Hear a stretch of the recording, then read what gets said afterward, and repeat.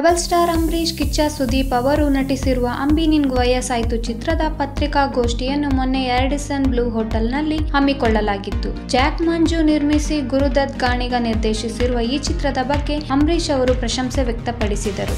ಮೊನ್ನೆ ಚಿತ್ರದ ಡಬ್ಬಿಂಗ್ ಮಾಡಿ ಮುಗಿಸಿದ ಅಂಬಿ ಚಿತ್ರವನ್ನು ವೀಕ್ಷಿಸಿ ಅಂಬಿ ಖುಷ್ ಹುವಾ ಎಂದರಲ್ಲದೆ ಚಿತ್ರದ ಪಾಲುದಾರ ನಿರ್ಮಾಪಕರಾದ ಸುದೀಪ್ ಅವರನ್ನು ಮುಕ್ತ ಕಂಠದಿಂದ ಪ್ರಶಂಸಿಸಿದರು. ನಾನು ಈ ಚಿತ್ರದಲ್ಲಿ ನಟಿಸುವುದಿಲ್ಲ ಎಂದು ಹೇಳಿದೆ, ಆದರೆ ಈ ಚಿತ್ರದ ಮೂಲ ಚಿತ್ತಾರವಾದ ಪಾಪಾಂಡಿಯನ್ನು ನೋಡಿದಾಗ ಖುಷಿಯಾಯಿತು. ಅಲ್ಲದೆ ಈ ಚಿತ್ರಕ್ಕೆ ಸುದೀಪ್ ಪಾಲುದಾರ ಎಂದಾಗ ಖುಷಿಯಿಂದ ಒಪ್ಪಿಕೊಂಡೆ ಎಂದರು. ನಿರ್ದೇಶಕ ಗುರುದತ್ ಗಾಣಿಗ ಅವರು ಹೊಸಬರಾದರೂ ಕೆಲವು ಸೆನ್ಸಿಟಿವ್ ಸೀನ್ಗಳನ್ನು ಚೆನ್ನಾಗಿ ಚಿತ್ರಿಸಿದ್ದಾರೆ. ನಾಗರಹಾವು ಚಿತ್ರದಲ್ಲಿ ಕೇವಲ 500 ರೂಪಾಯಿ ಪಡೆದ ನಟಿಸಿದ್ದ ನಾನು ಹೀರೋ ಆದ್ರೆ ಹಾಗೆ ಯಾರನ್ನು ಅವರ ಅನುಭವ ಹಾಗೂ ಆಕಾರದ ಮೇಲೆ ಅಳೆಯಬಾರದು ಎಂದು ಹೇಳಿದರು. ನಾನು ಚಿತ್ರದಲ್ಲಿ ಬರೀ ನಟನೆ ಮಾಡಿದ್ದೀನಿ, ಆದರೆ ಸುದೀಪ್ ಅವರೇ ಈ ಚಿತ್ರದ ನಿಜವಾದ ಬ್ಯಾಕ್ ಬೋನ್. ಇಲ್ಲಿ ನನ್ಗಿಂತ ಅವರ ಪಾಲು ಜಾಸ್ತಿ ಇದೆ. ತೆರೆಯ ಮೇಲೆ ಅವನು ಕಾಣಿಸಿಕೊಳ್ಳುವುದು ಬರೀ ಅರ್ಧ ಗಂಟೆ ಮಾತ್ರ. ತೆರೆಯ ಹಿಂದೆ ಆತ ಸಾಕಷ್ಟು ಕೆಲಸಗಳನ್ನು ಮಾಡಿದ್ದಾನೆ.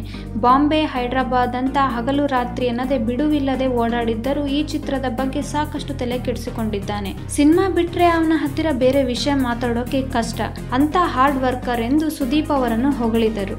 ಕಿಚ್ಚ ಸುದೀಪ್ ಮಾತನಾಡಿ, ನಾನು ಚಿತ್ರರಂಗಕ್ಕೆ ಬಂದು 22 ವರ್ಷಗಳಾದವು. ಸುದೀಪ್ ಅವರು ನಟಿಸಿದ್ದ ಮೊದಲ ಚಿತ್ರವಾದ ಬ್ರಹ್ಮ ಚಿತ್ರದ ಮುಹೂರ್ತವು ಎಂಟ್ರಿಯಾ ಹೋಟೆಲ್ನಲ್ಲೇ ನಡೆಯಿತು.